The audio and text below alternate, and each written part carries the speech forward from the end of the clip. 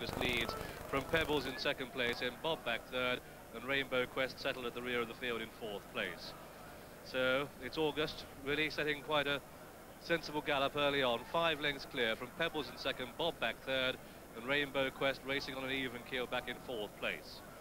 They've completed just over a quarter of a mile, and August leads from Pebbles in second place, and then Bob back third, and Rainbow Quest back in fourth place. No change then in the order as they continue their run down the far side of the Coral-Eclipse. 1.25 miles is the trip, £100,000 in added prize money, and August the leader from Pebbles in second place, then Bob back in third, and Rainbow Quest just in fourth place. Jockey Alan Leclerc with the pink cap making up a little bit of ground as they begin the sweep out of the back straight. It's still August though in the lead, maintaining it from Pebbles in second, Bob back third, and Rainbow Quest fourth.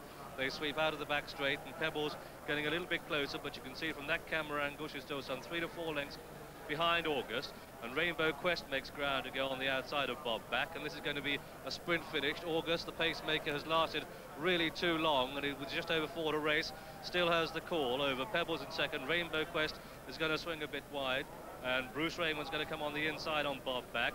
And with just over 3 to race, Pebbles and Steve Cauthen's got a lot of horse underneath him, but so too is Alan Leclerc on Rainbow Quest, and Bob back going to try and do them for speed. August's pacemaking roll is done as Steve Cauthen goes for home on Pebbles, and she's really quickening now, and Rainbow Quest just caught a bit flat-footed there. With just 2 to race, it's Pebbles from Rainbow Quest. Bob back in third, now switch to the outside and trying to stay on, but it's Pebbles with a call by 2 lengths. Rainbow Quest can find no more and looks surely held. Bob back will have to sprout wings from there, but Pebbles out in front. She's getting to tie up, perhaps running a bit lazy, but now she's getting into gear. The crowd are roaring. Steve Cauthen's coming home. The race is going to be for second place, but Pebbles is going to win it. And coming up towards the line, Pebbles is the winner. Pebbles the winner from Rainbow Quest in second place.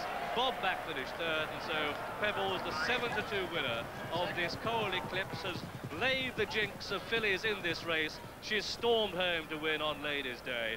Pebbles the winner, owned by Sheikh Mohammed, trained at Newmarket by Clive Brittain and ridden by Steve Cauthen.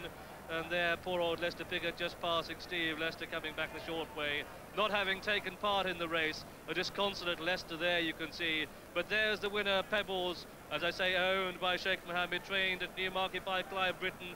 Steve Cauthen's 90th winner of the season.